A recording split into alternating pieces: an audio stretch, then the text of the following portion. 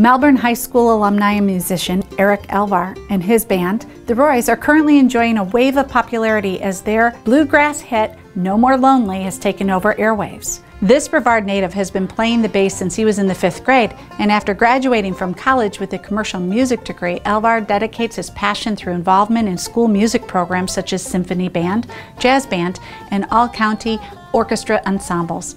After college, Alvar relocated to Nashville and now performs full-time with his band.